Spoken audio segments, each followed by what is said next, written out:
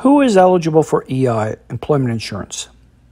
For a Canadian employee to receive EI or employment insurance regular benefits, the employee must be able to demonstrate to the federal employment insurance authorities that the individual was employed in insurable employment, which includes most employment in Canada under a contract of service, lost their job through no fault of their own, i.e., fired, terminated without cause, voluntarily leaving, quitting for cause, permanently laid off as part of a corporate restructuring, job loss created by flooding or wildfires.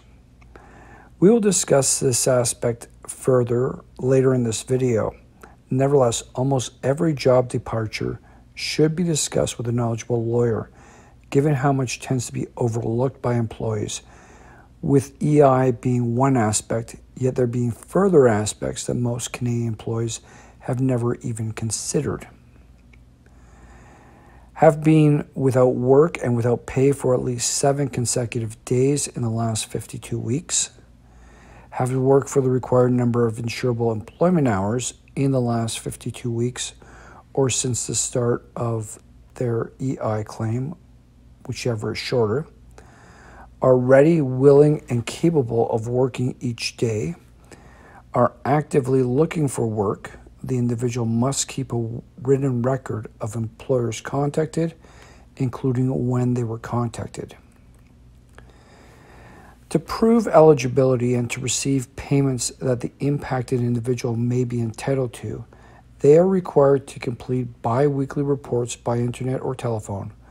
Failure to do so can mean a loss of benefits.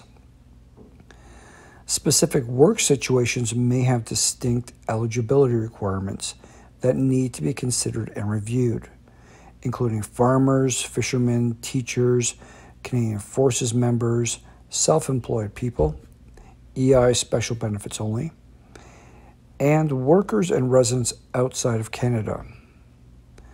There are also various situations that can result in a denial of eligibility for EI.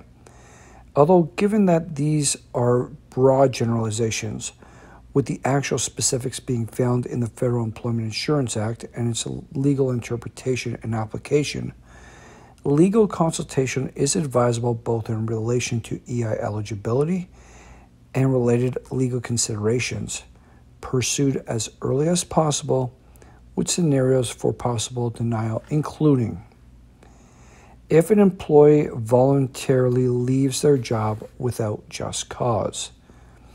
As you'll immediately recognize, this is legal speak and therefore demands early consultations with a knowledgeable lawyer, preferably in advance of voluntarily exiting or quitting one's job, given that this overly broad reference to denial belies those very highly specific grounds for eligibility, which would require the federal government to pay out of the EI funds it is holding, much like how one's former employer would prefer to pay far fewer employees and far less when they are paid, such that seeking out a knowledgeable lawyer is highly advisable. If an employee is dismissed for misconduct, here too a lawyer's early intervention is critical to set the record straight and properly position the impacted employee both in relation to their EI claim and their position relative to their former employer. If an employee is unemployed because they are directly participating in a labor dispute, for example, a strike, a lockout, or other type of conflict, during a period of leave that compensates for a period in which the employee worked under an agreement with their employer, more hours than are normally worked in full-time employment. The impacted employee needs to work enough hours to be eligible for EI, which is based on the unemployment rate in the impacted employee's geographic area.